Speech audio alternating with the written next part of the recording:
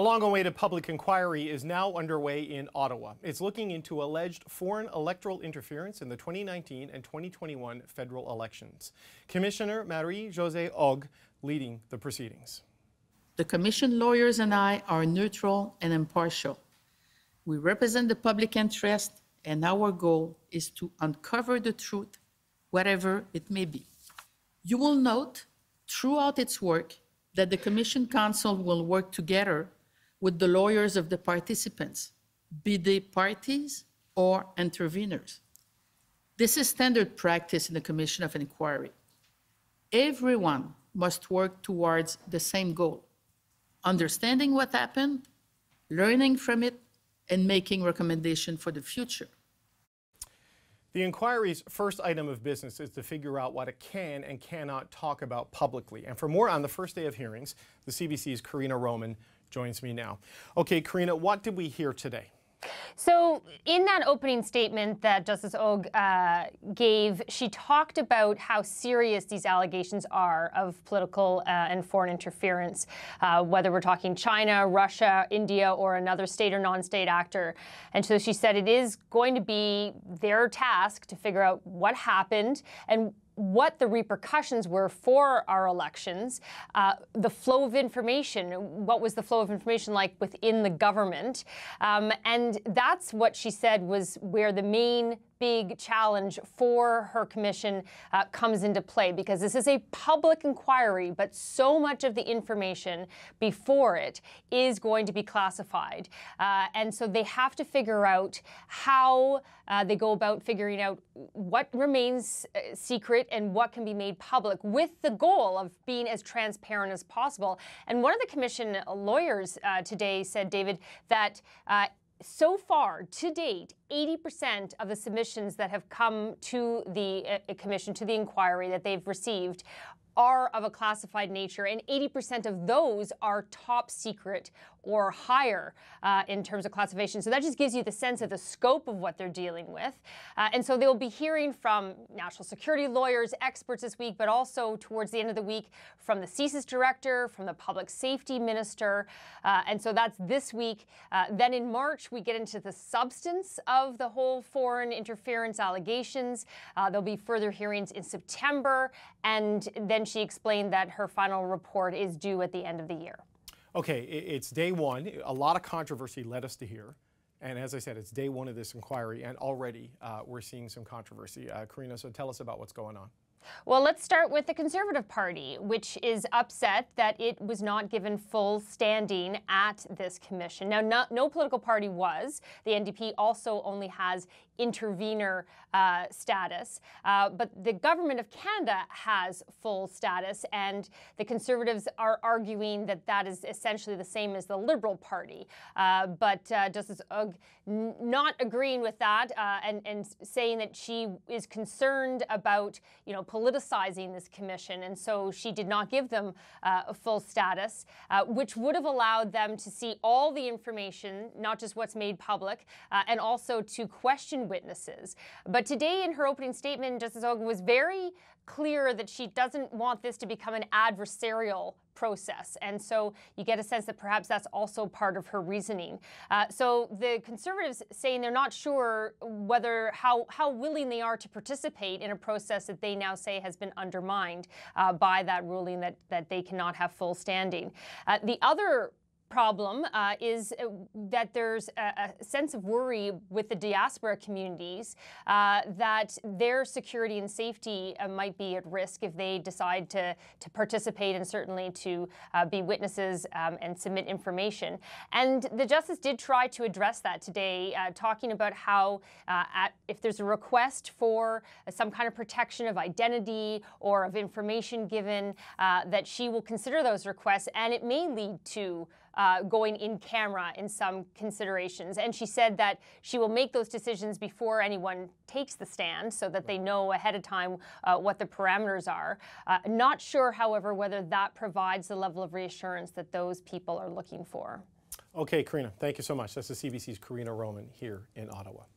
And we're going to talk more about that last issue because a coalition of human rights groups representing some diaspora groups targeted by China are threatening to boycott the public inquiry into foreign interference. That's if the commissioner allows 3 politicians with alleged ties to Beijing to have full standing, meaning they can cross-examine witnesses and gain access to confidential testimony. Mehmet Tohti is the government coordinator for the Uyghur Canadian Society, one of the groups threatening to withdraw, and he joins me in the studio now. Mehmet, it's good to see you again. Thank you. So you're threatening to withdraw. What would it take to keep you in this process?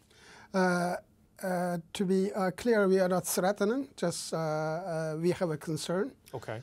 And as you highlighted, and safety and security concern, at the same time, there is a strong allegations on certain individuals from the credible National Security Agency in Canada, and it was on media. And so we also have been a witness on these individuals, especially some members of Senate. They are echoing exactly the same narrative from Beijing. And when they dismissed the Uyghur genocide in the Senate version discussion, for example.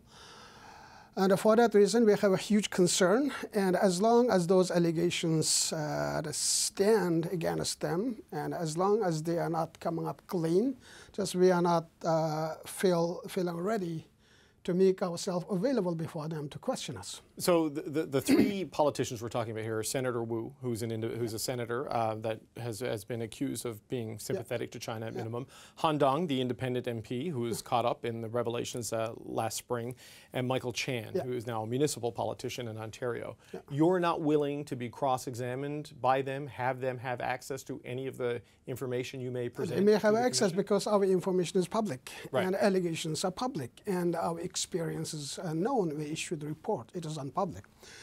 That's our concern is, and if we look at the statements they made, for example, Han Dong, the Ontario Member of Parliament, and for Uyghur Canadian communities experienced awful atrocities and disconnect their family members since 5-6 years, and Uyghur Canadian who is in Chinese jail since 17 years.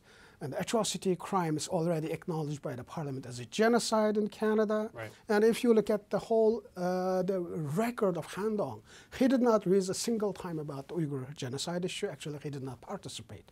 And especially in last year, February 1st, when the House voted for the resettlement of 10,000 Uyghur refugees. He was at the Parliament just before the motion, and after the motion, he did not vote. He did not participate. Right. And so, if you look at the narrative of Senator Yuanpa Wu, when he dismissed the Senate version of Uyghur genocide, and it was exactly the same narrative he used as the Chinese mission at the United Nations attacked our ambassador, Bob Ray. So how do we reconcile this? Because this inquiry is to look into groups like the Uyghurs who are vulnerable to foreign interference by a foreign state and are deserving of protection to operate in this country and in the political process.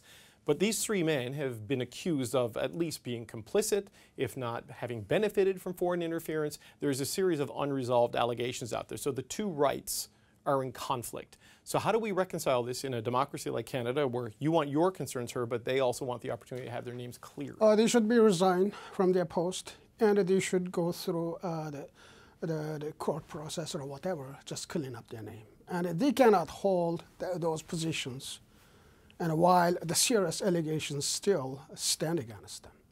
And we are not the one who laid down these allegations. It was on media, and it was from the government agencies and the national security agencies. And for that reason, it is their job. They have every platform. One is MP. They have a strong public platform. So you say resign their position. You mean their political office, or resign from their positions? The political office, at the same time, they should recuse themselves. Okay, but I don't believe we're going to see a resignation by Han Dong in time to satisfy, or Senator Wu, or by Michael Chan. So how does this inquiry proceed? I mean, and Justice Ugg said today she'll use her discretion in regards to how the inquiry plays out to ensure that people who think they're vulnerable are protected and maybe certain information might be controlled. I mean, is the judge's good word enough? We will see, and this is just the beginning. And this is the process for a commissioner to learn the many things. And it takes time. We have nearly a year time before seeing the final report. And during this time, I think the view of Commissioner and the judgment of the Commissioner will change, because she will learn many things. And this is, as Commissioner said, this is a serious issue for Canada. It is for our future, our national security, at the same time safety and security of Canadians, like Uyghur Canadians. And since long time, despite our serious concern we raised since decades, government did not take any action. Right. We came to this point. Now huge files are before us, and we are going to study it, and we are going to find out the solution. The most importantly, those people are subject of that allegation should resign and give away for independent inquiry or the process to continue. Right. Now, they all say they've done nothing wrong, right? And they all say they're good, loyal Canadians, and the allegations against them are false. And so they want to have, they have been granted standing at this inquiry for those reasons. And as I understand it, because they have official standing and not just intervener status, they'll have cross-examination rights and access to some of the confidential and perhaps even the classified information within various limits. I again see a total impasse there, because I can't see them, with their reputations and careers on the line, giving that up in this process. So how do you, I know you took quibble with my use of the word threatening earlier, but what if you don't get what you want here? Do you participate or do you boycott? No, we would like to see till Wednesday afternoon and see whole process, how it plays out. Then the Wednesday afternoon, most likely we are going to withdraw if nothing changes. And because there is, as I said, there are serious allegations against those individuals that they have developed a deep relationship with Chinese Communist Party. And if we look at their actions, not words, they are in line with the narratives of Chinese Communist Party in some cases. So short of them accepting these conditions you've laid out, is there something the judge can do to keep your organization as part of this inquiry by Wednesday? Yes, we make that decision by ourselves. We will withdraw. Well, is there something you can hear from her, from Justice Ogg, that would satisfy the concerns you have? That maybe not this remedy of them resigning. Is there something she can offer you of in course. terms of how she'll run this that would make you feel? That's why we are waiting until Wednesday. Right. So what are you hoping to hear from her on Wednesday? This is what I'm wondering about. Just we don't want to be examined and cross-examined by those three individuals, as long as that allegation holds against them. Right.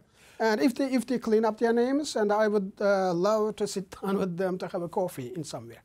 But these are the strong allegations, and Uyghur Canadians have been victim of transnational repression.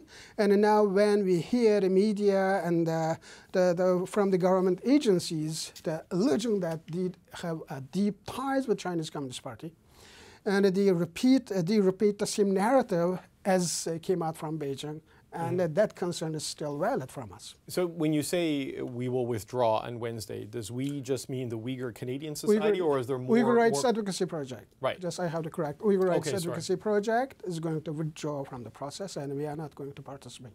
Okay, and will any other, because I know there's sort of an umbrella series of groups there. Has anyone else other than? Those organizations, they will make their own decision, and the risk that experienced by the diaspora community is not the same. And Uyghur Canadians are seriously affected by the transnational oppression. And for that reason, we have every reason to consider every individuals who are going to question us and who are going to see the threats and that we are facing. If there's any threat or any information about the possible threat targeted us from the government. So we don't want them to see, we don't want them to have access to those information as well.